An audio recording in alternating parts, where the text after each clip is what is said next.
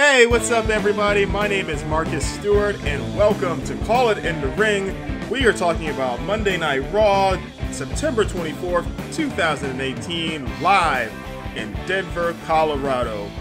How you doing everybody? It's great to see you once again, and by see you, I mean I close my eyes and I imagine you gathered around the fireplace, listening to me. It's kind of like Franklin Roosevelt's old fireside chats. We're having a good old-fashioned fireside, just, you know, get together, like, just gather around. Everybody get in real close, because we're gonna just, you know, cuddle up to some wrestling. I can't think of a better thing to spend a chilly autumn evening with. The wrestling, and then maybe secondary my voice.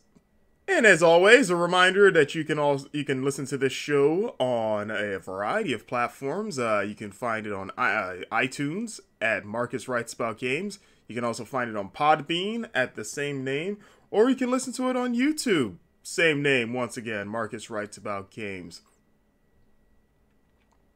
So now you have a myriad of ways to enjoy the show around whatever fire that you decide to start, whether it be a fireplace, a campfire, an accidental home fire. I would recommend calling the fire department if that last one happens, rather than listen to me talk about wrestling. But I'm also not here to tell you how to live your life.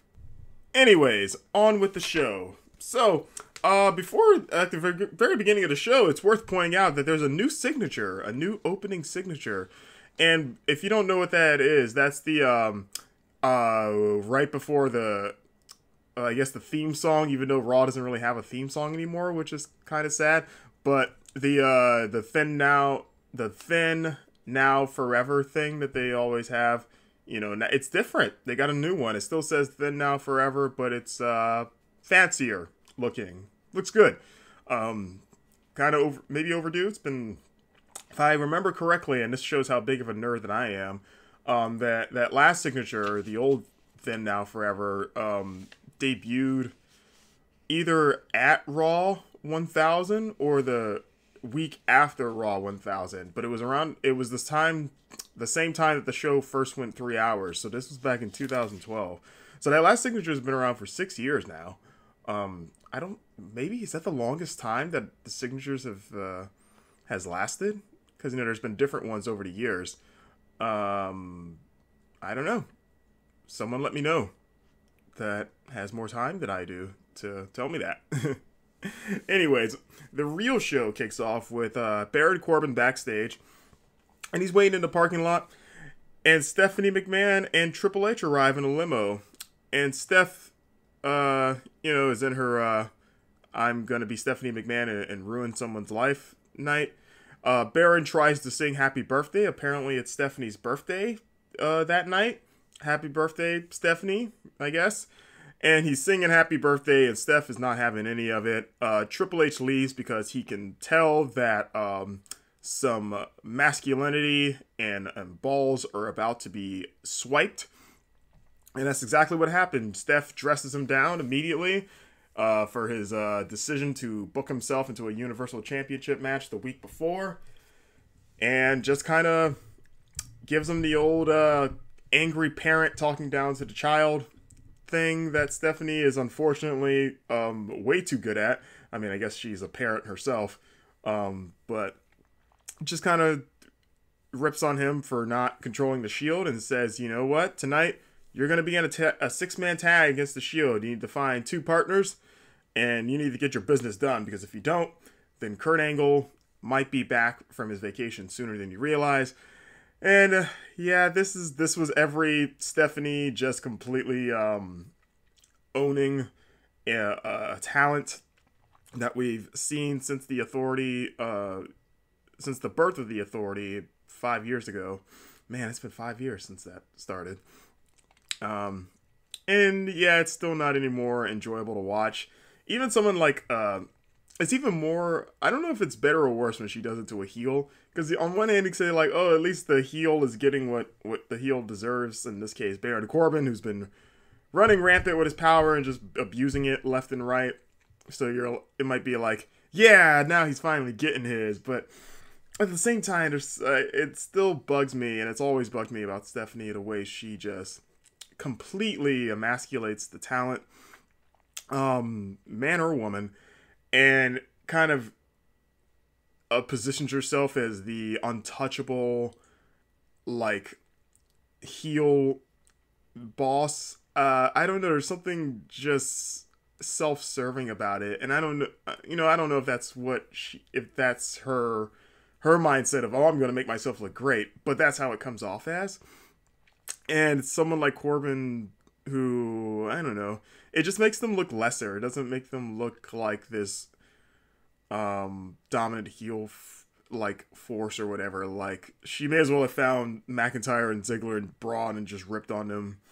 And then I think what makes it worse is that at least the guys, they never get a chance to come back from it or respond or retaliate. They just kind of have to take it. The only superstar actually that's been getting consistently one over on Stephanie, and this is very recent, is Ronda Rousey. So that's been refreshing to watch. But yeah, this was the Stephanie, adding Corbin's soul to her vast collection.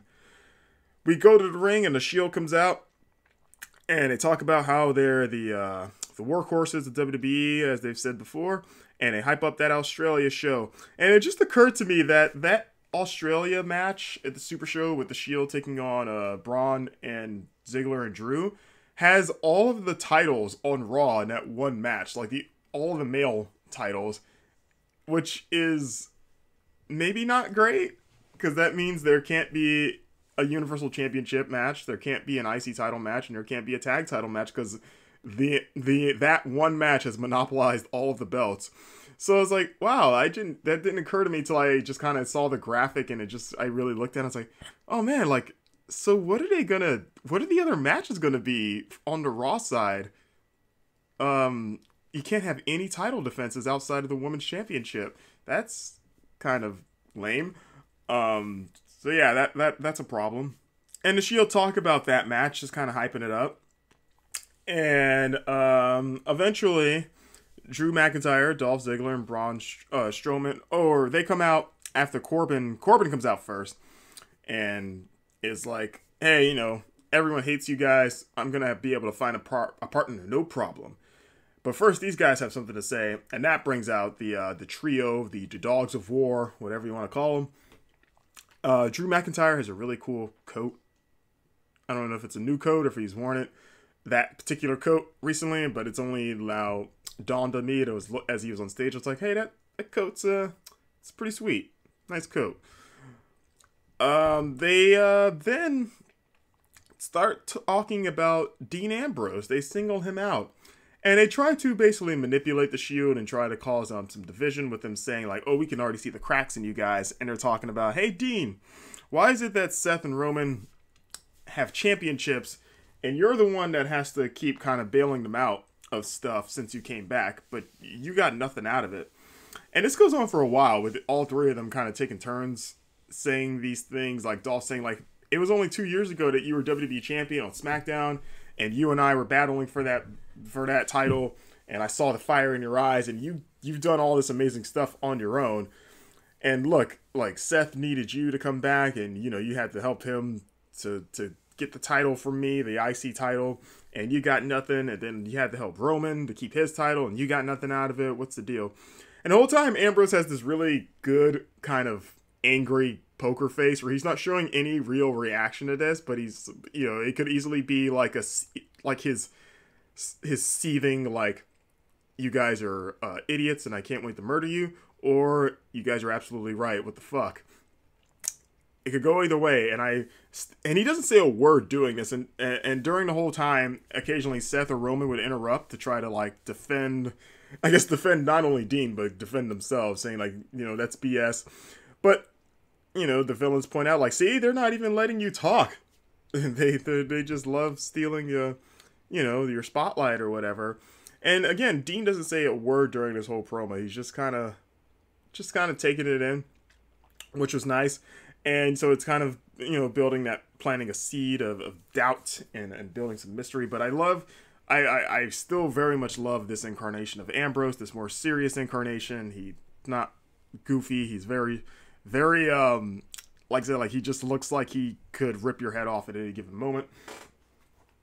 And yes, also this segment highlighted that there's too many shows happening right now. Too many pay-per-views they're building up to, because they mention the Super Show tag team match, and then they also mentioned that Braun's like, oh, a crown jewel, I'm gonna take the title, and I had to remember, I was like, oh yeah, that's right, there's another pay-per-view, another international show in the near future where there's gonna be a title match, like the triple threat between him, Braun, Roman, and Brock.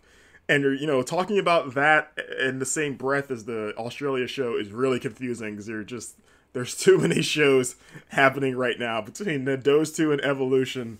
You're like, oh, okay, so yeah, this storyline, they're going to fight a match here, but then later on, they're going to fight at this other show.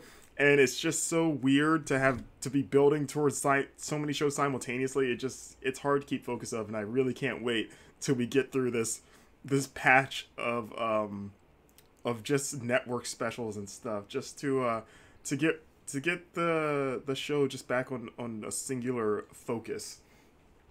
This brings us to our first match. We got Finn Balor, accompanied by Bayley, who is his mixed match challenge partner, taking on Jinder Mahal, who is accompanied by, of course, Sunil Singh, as well as Alicia Fox, who is his mixed match challenge partner.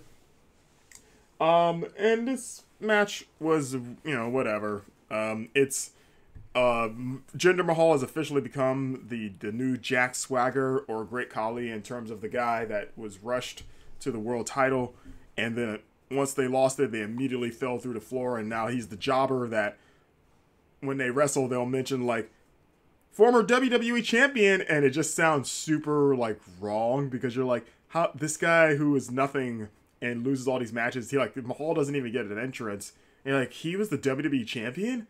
And you're like, yeah, it's crazy, right?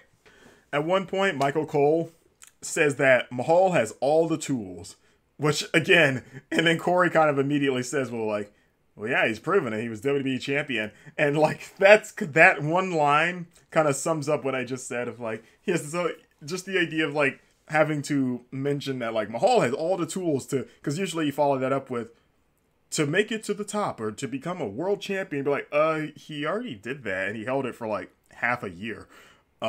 So he has all the tools to get back there, or, I mean, that could work, but that's reserved for someone that's never gotten there. You're like, oh, Mahal already did that, though. But that's how far he's kind of fallen here.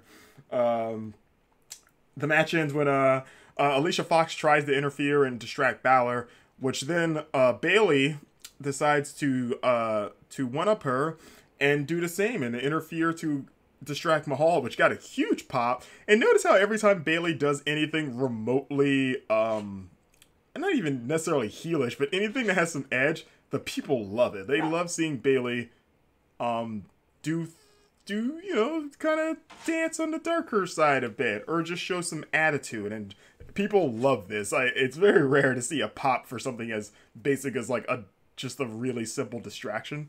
But her distraction allows Finn to roll up Mahal for the 1-2-3. Finn Balor, man, he needs something to do that's not random matches, because he's kind of back to his standard pattern of just kind of being there and just having matches. And I think I said this last week, but Finn is probably pretty easily the most popular babyface that isn't a Shield member.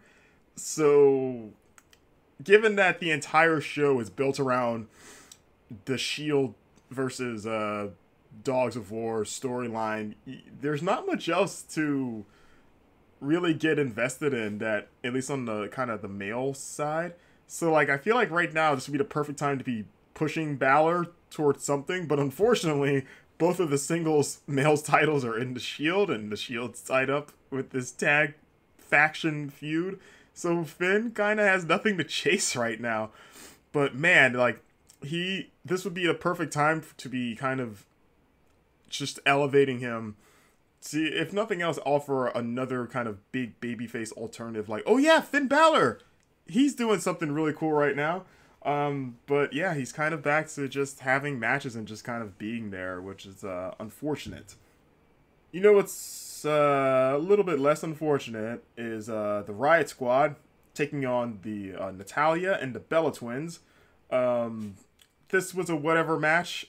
The only highlight, and I say that in quotations because it's not really a good thing, is that Liv Morgan got hurt somehow, by Brie Bella, which damn it, man, Brie is not having the best comeback in terms of her in ring work because.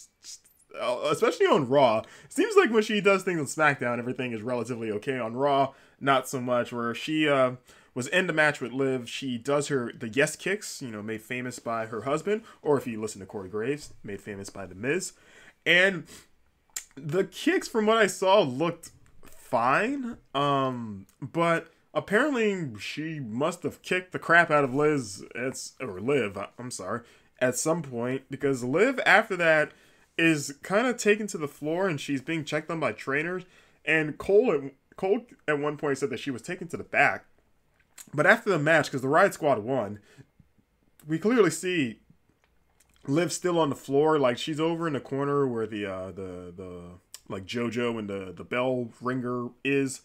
But she's being tended to by two trainers. And they kind of, like, as soon as the Riot Squad win, they kind of go out there to go check on her buddy, their crazy buddy.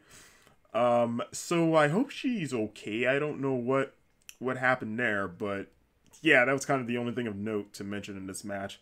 Brie Bella's wrestling is still a problem. Nikki not so much. Next we get a really long presentation for the Connor's Cure thing, because it's the end of the month, so this is kind of the end of it. The entire roster's on the stage. And Triple H and Stephanie are in the ring. They have this blanket over what's clearly some championship belts, and they go through kind of the whole month about raising money for pediatric cancer. They announce a partnership with Hyundai, who they show a video of like a car that had these handprints from these real life cancer victims, and it was long, and I know a lot of fans kind of roll their eyes at this stuff. It's where you can fast forward through it if you don't want to see it, assuming that you DVR'd the show. It's probably that car with the handprints is probably the first car in WWE history that rolled out on the stage and was not destroyed in some manner. Brock Lesnar should have came out and maybe ripped the door off and threw it into the crowd.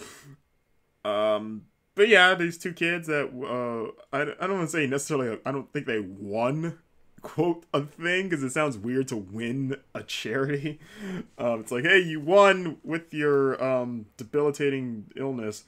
But this guy, a little kid, a boy and a girl, they get a Universal and Women's Championship. The Hyundai representative gives the $200,000 check for the cure, the charity. Apparently they raised over $2 million. And yeah, just a big old thing. Nothing bad about that at all. The only weird thing that's always been weird is Stephanie McMahon being a heel on TV, and then immediately in the same show is like the biggest kind of babyface around when it comes to the charity stuff. But that's kind of just where we are at this point. Backstage, Dolph Ziggler comes up to Ambrose, and Ambrose immediately is about to punch him right in the face, and Dolph's like, whoa, let's just talk. Let's just talk, man. Let's just, settle down. And he pretty much reiterates what they were saying before about Ambrose being underappreciated. And he also mentioned, he said, like, hey, when you were injured, did you even hear from your dudes? Did they even keep up with you to see if you're all right? And then he mentions that Dean had a staph infection, which I was not aware of. But apparently at some point when he was hurt, he had a staph infection, which is, that's dangerous. That could be deadly. Obviously a good thing that he did not die or anything from that. But I was not privy to that part of his injury. And he mentions that, hey, I'm just saying that tonight in your tag match, we're going to be watching, and, just give the signal, and you don't have to do anything. Just give us the signal and we'll take care of the rest. So like basically saying like, you can join us and we'll hook you up, man. We'll hook you up.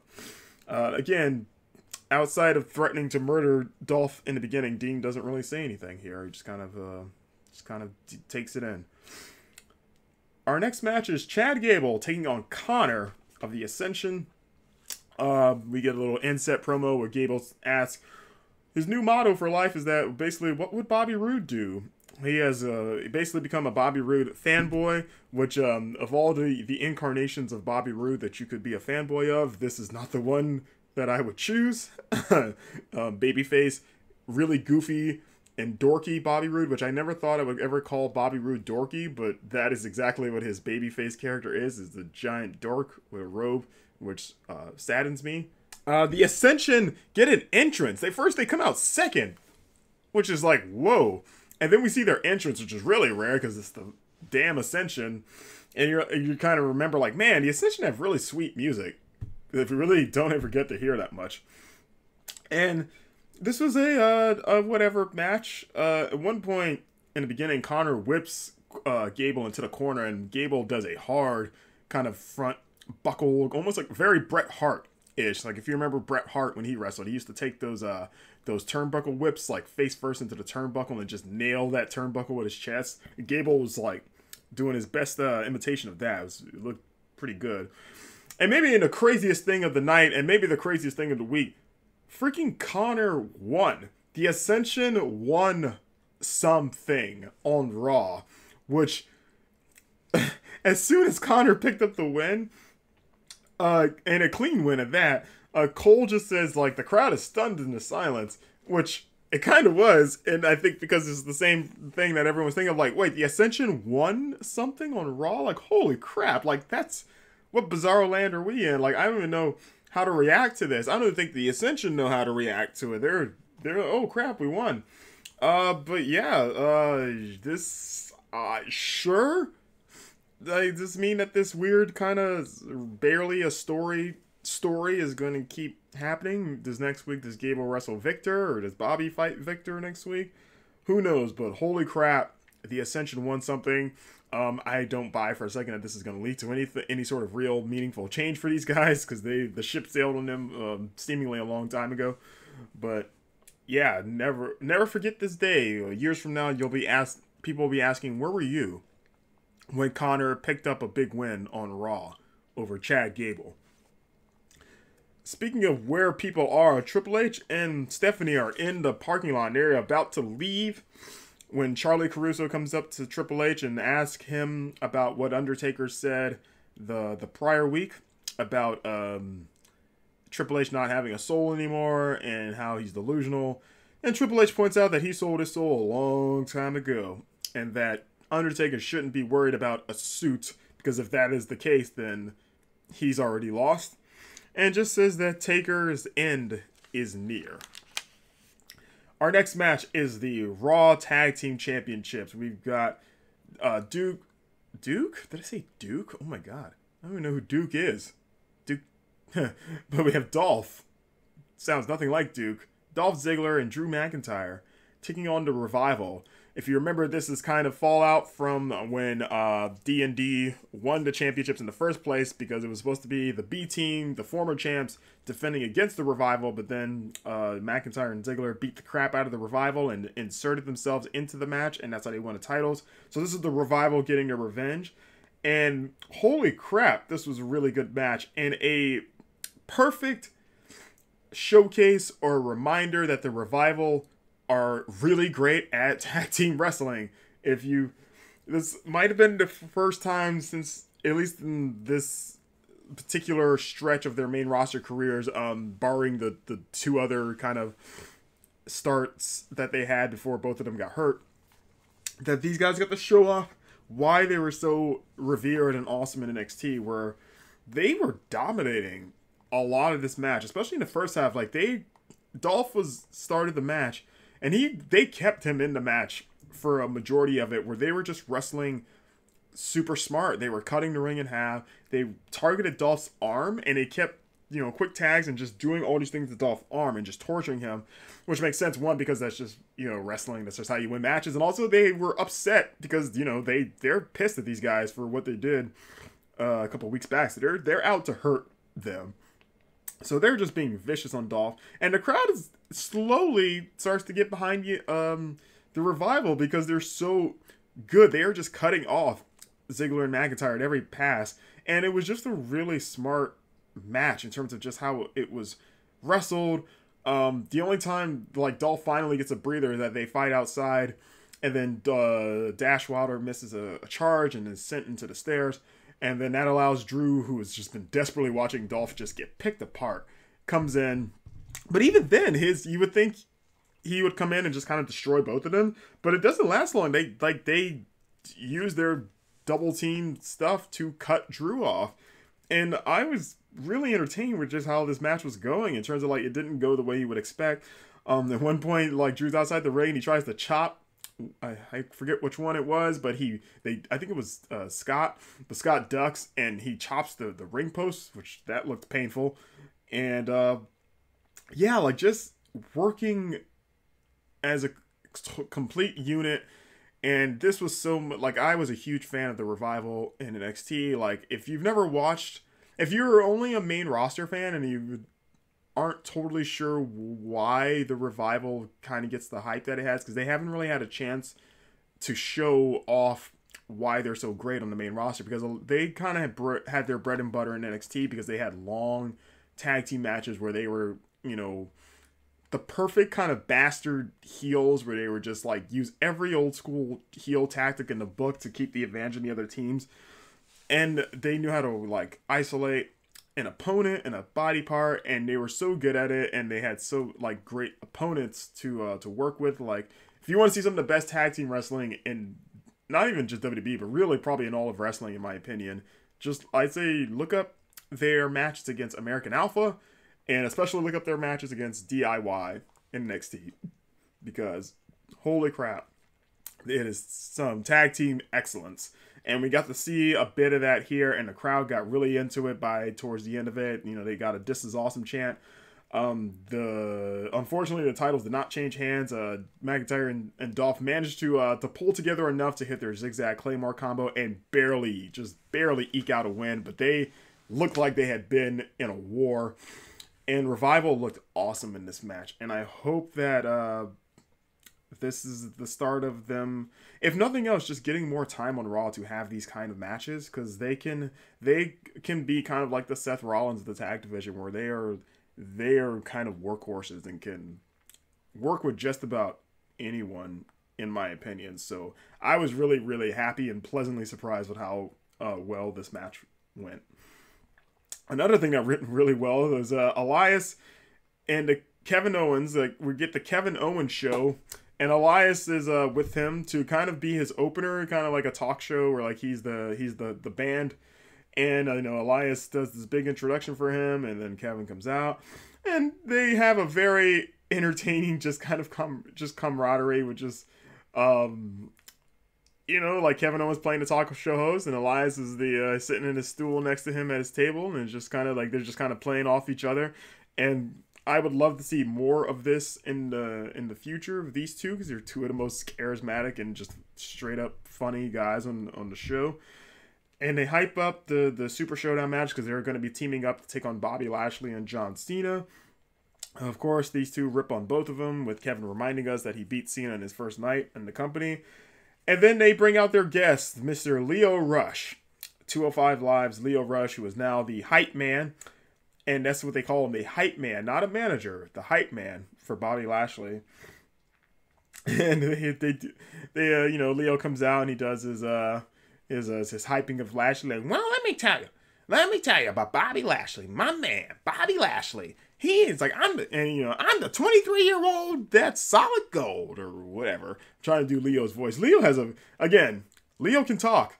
He has a voice that is distinctive and borderline annoying, but my God, you can't say it doesn't grab your attention. Like, he is easily one of the most memorable and kind of brightest personalities on the show, which is a fantastic thing for him. Elias and Kevin do a funny bit where they're like, hey, you know, come out to the ring. We even got a chair for you. And then Kevin pulls out a booster seat and puts it on the chair. So like, we got you all set up, buddy. Of course, Leo says that he is not naive because he's not an idiot. He's not going to go down there because he's just going to get beat up probably. And brings out his man, my man, Bobby Lashley. Bobby Lashley. Let me tell you about Bobby Lashley. And we get our match. Elias taking on Lashley.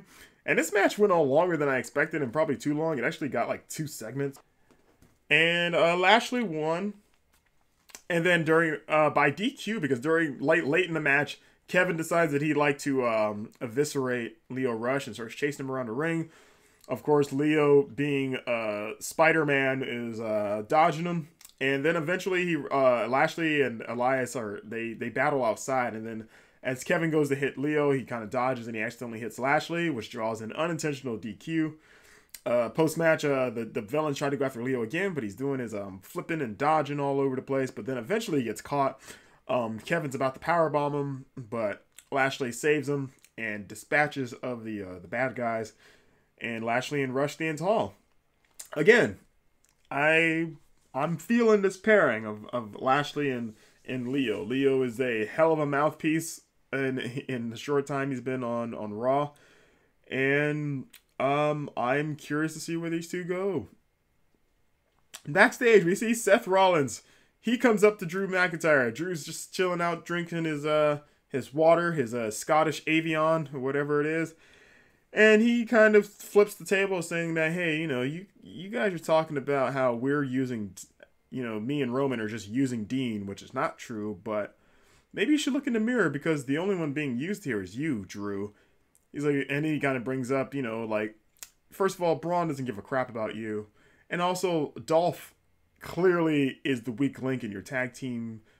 He needs you more than you need him. You literally had to carry him out of Hell in a Cell. And he basically says the things that I and probably a lot of people that really like Drew McIntyre are thinking of, like, yeah, Dolph is riding your coattails, dude. You're way better than this. You could be a star. And, he just kind of gives him some food for thought. And then Seth slinks away. And then Dolph comes up and he's like, hey, what was that about? And Drew just says, kind of dismiss. He's just like, don't worry about it. Just kind of walks away. So you're kind of like thinking about it, but you're like, okay. I'm excited. I can't wait for Drew to be on his own. Next up, we have Nia Jax taking on Alicia Fox. Ember Moon is in Nia Jax's corner, and Alexa Bliss is in Alicia's, who is Alexa's kind of an afterthought here, which is weird to say about Alexa Bliss. This was a nothing match. This is just kind of a reminder of like, hey, Nia was nominated for a People's Choice Award along with Cena and one of the Bellas, maybe both. And quick match. Nia destroys her with her Samoa drop. And yeah, nothing to say about that. Going on.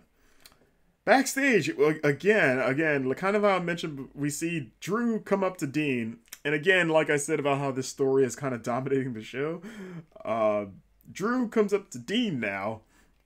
And Dean is like, what the hell is it now? Which is kind of my reaction to this deal. Is like, oh my God, what now? And Drew says like, hey, your boy Seth came up to me trying to get in my head.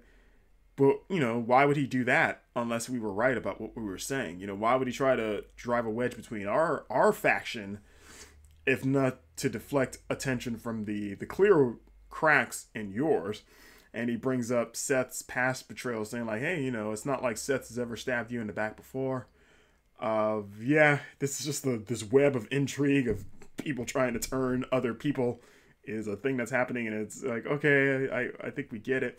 I mean, I get that, that's kind of the, every show needs like a through line, but there's nothing else really than this, like I said before, so if you're not enjoying this, you're kind of out of luck for the most part.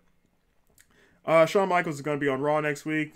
Always happy to see Shawn, even if he doesn't have hair. Then we get to our main event, The Shield taking on Baron Corbin, and question mark, who did Corbin find to join him in his fight against The Shield?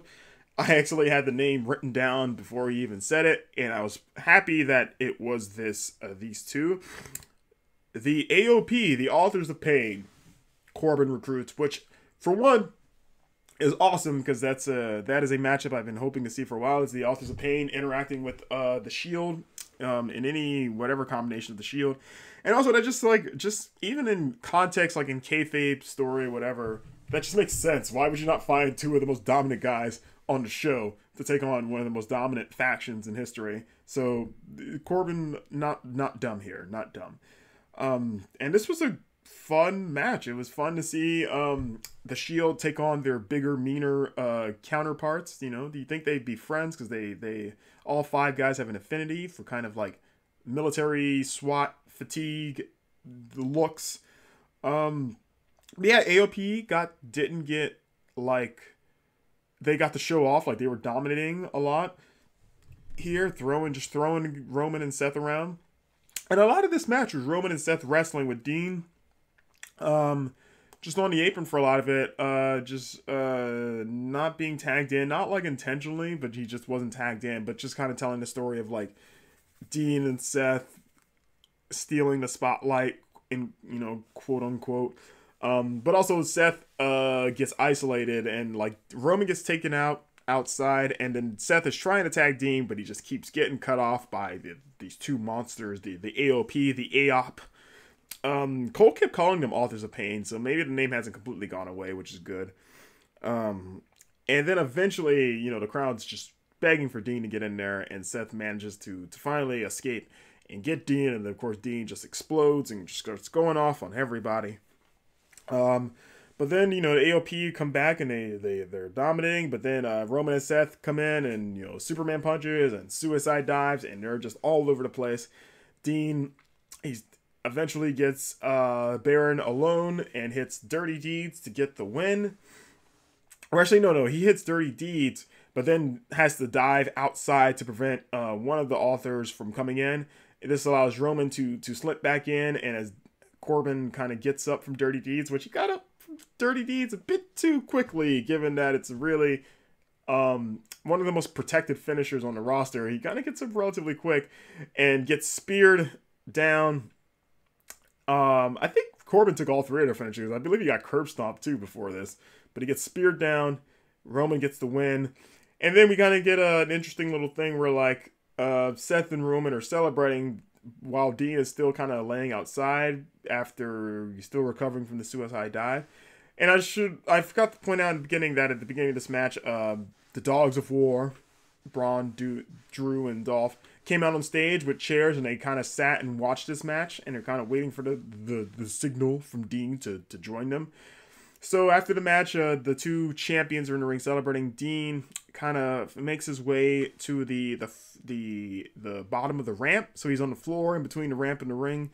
And the two factions are kind of waiting to see what Dean's move going to be, and Dean's kind of taking a knee and just kind of like seems to be in his own little world, and everyone's wondering what's going to happen here.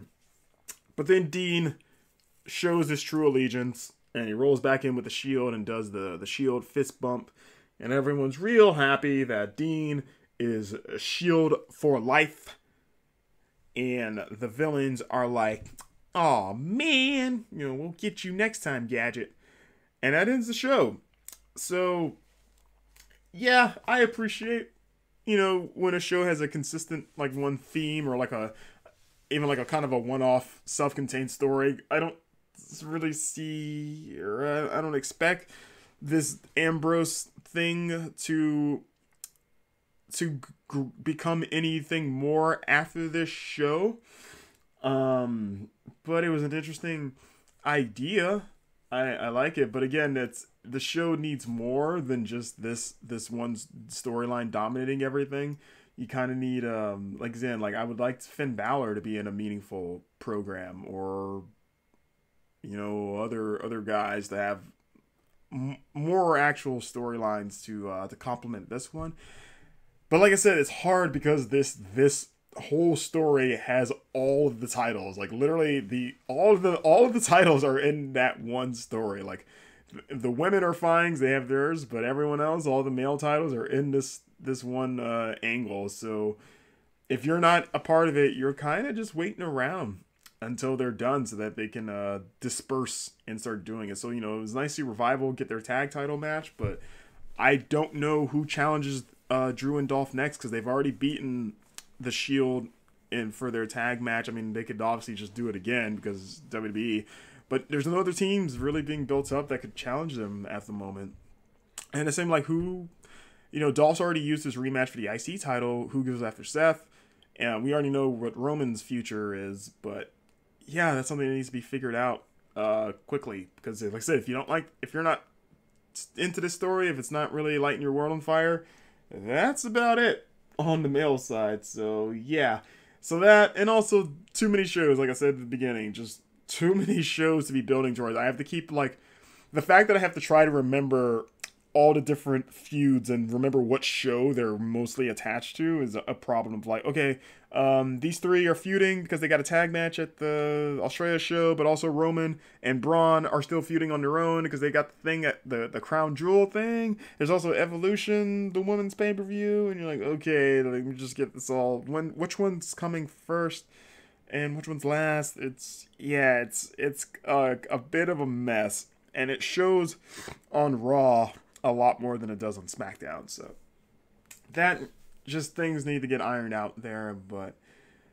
other than that, not a terrible show, but not super duper great either. But that Revival match, go look that up. That was a really pleasant surprise. A nice, maybe the brightest spot outside of Dean Ambrose.